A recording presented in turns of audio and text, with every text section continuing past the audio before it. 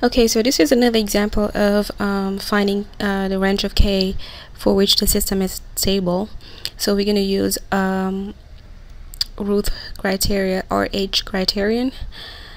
So essentially we're going to have to find our what do they call it again, the transfer function, the closed loop transfer function. So here we have y of s over r of s. Here we have a simple typical circuit system here with unity feedback, so we can right away put k s plus 1 over s plus, s minus 1 rather. Let me make this bigger.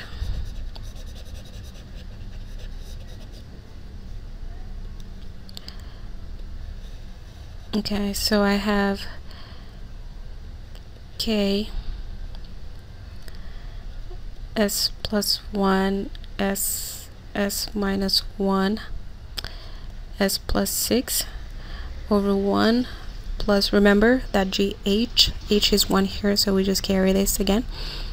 So we have k s plus 1 over s minus 1 s plus 6. So by now we should be able to kind of get this a little faster, because we know that the bottoms, they cancel each other out. So here that goes away, here that goes away. So all we left with, let me simplify this first before anything. I have k s plus 1, so the denominator would go away, right? And so I would have to multiply this plus that, so it'll be s minus 1 s plus 6, right, plus k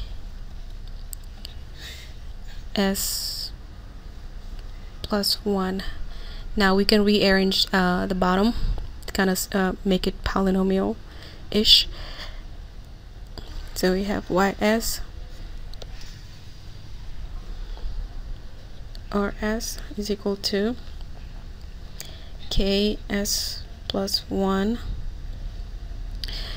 over this would be s squared minus s, wait, this is a cube thing, huh? So yeah, let me use a different color and use it here. So I have s squared minus s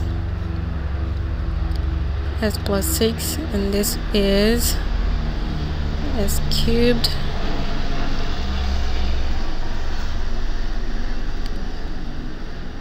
squared s squared minus 6s. So back to or here, so we have s cubed plus 5s squared minus 6s plus, of course, ks plus k plus k. And I could rewrite this in another form by putting the s's together, because we will need that. So s plus 1 over s, my s's kind of look like a 5 in a way. Let me, okay, 5 s squared minus s, or let's use s in the and so we can see it.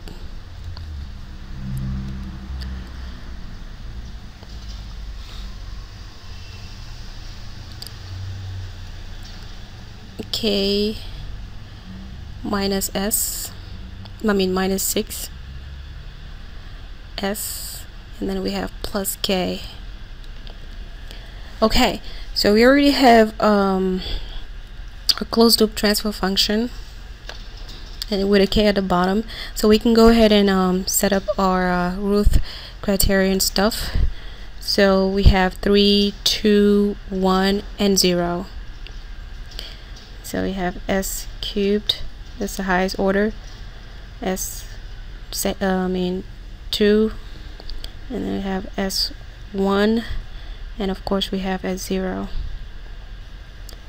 right? So coefficient for odds, not just for the 3, but just for all odds. So I have a 1. Another odd is s to the power 1, so I have k minus 6.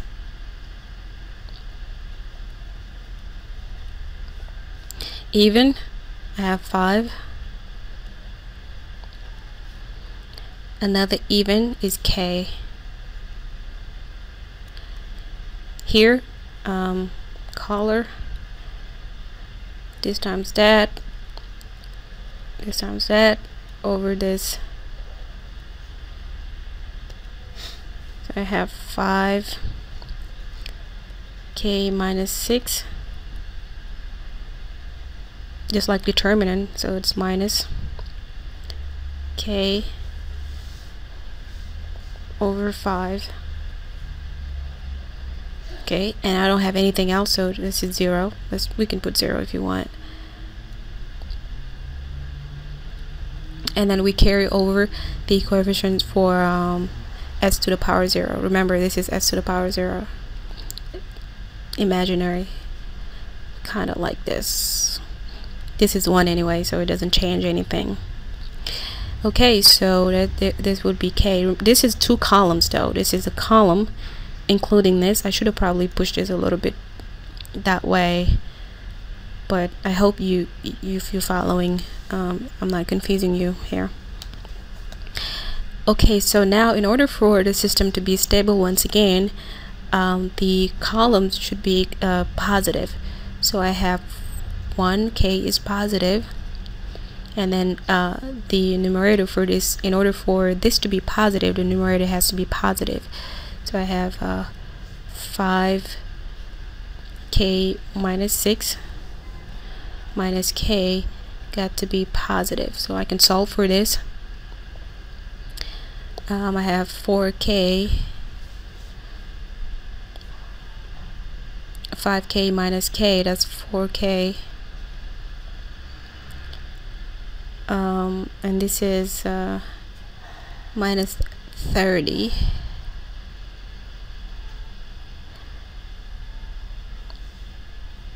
So minus 30 greater than 30, I guess. K is greater than 30 over 4, which means k is greater than 15 over 2. And so this is also positive as well. So the range of k for the system to be stable is equal to this. There's no range actually here because this is both positive, right? So that's pretty much it. That's the answer right there. So it's not really that bad if you really look at it. Okay, all right, see you next time.